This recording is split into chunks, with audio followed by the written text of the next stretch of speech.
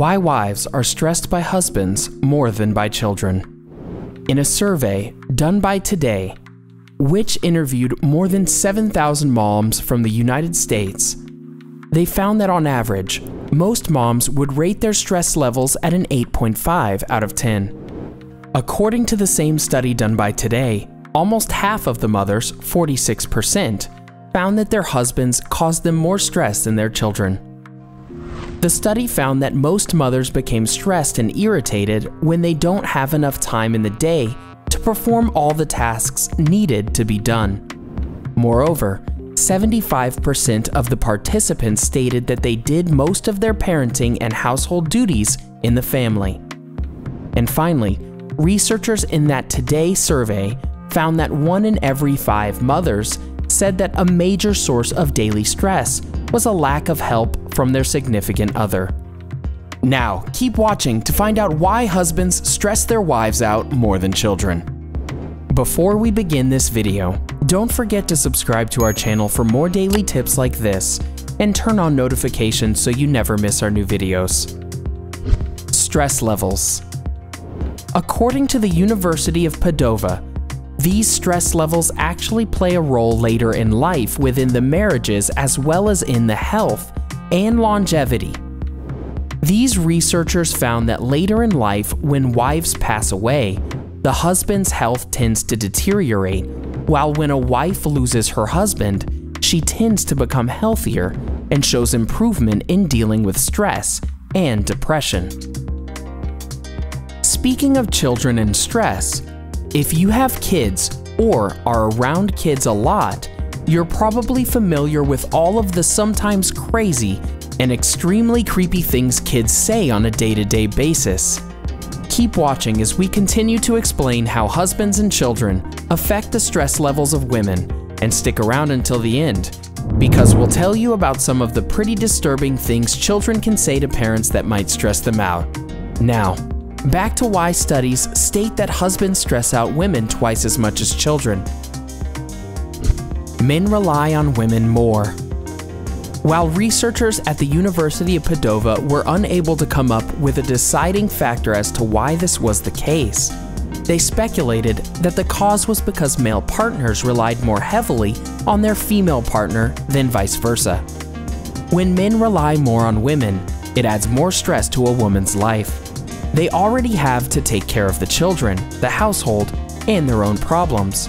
So when they are given the added stress of having to take care of their husbands, it can become a lot to deal with.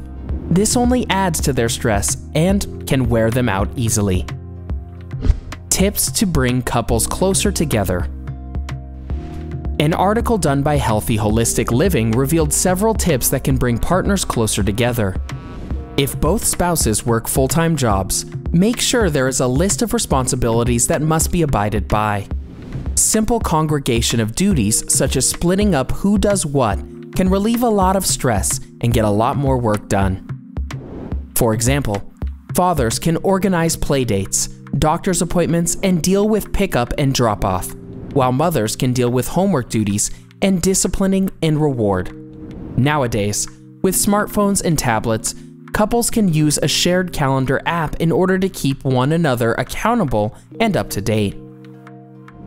Now that you know why men tend to stress out women twice as much as children, it's time to hear some creepy stories about kids. New parents are quick to fall in love with their young ones and usually think that their children are close to angelic. However, there are definitely a few stories where children have proven to be the complete opposite. In fact, sometimes children are just downright creepy. Here are some pretty disturbing things that children have said to their parents. Finger biting. Here's the first creepy thing that a kid said to a parent. One day, while a child was being bathed by her mother, the little one turned to her mom and said, "Mummy, if you bit and ate all of my fingers off, I wouldn't love you anymore." I mean, she isn't wrong. Still, I wonder where this idea could have possibly come into her head. Miscarriage prediction. Someone better be keeping a record of kids who predict miscarriages. A parent told a story about his son who kept saying he had a baby sister who wore a bow. He never had a baby sister, but his mom went through a miscarriage. It's like there's some unspoken connections between siblings. Having seconds. A user told a story about his son who really wanted seconds. After he ate, his son said, "Daddy, I want to drill into your tummy, crawl inside, and eat your dinner." How good was that dinner? Are they feeding their kids enough? I wonder what all these parents must have said in response to these bizarre things. Growing potatoes. A father told a story about his son bringing a new definition to being wise beyond your years.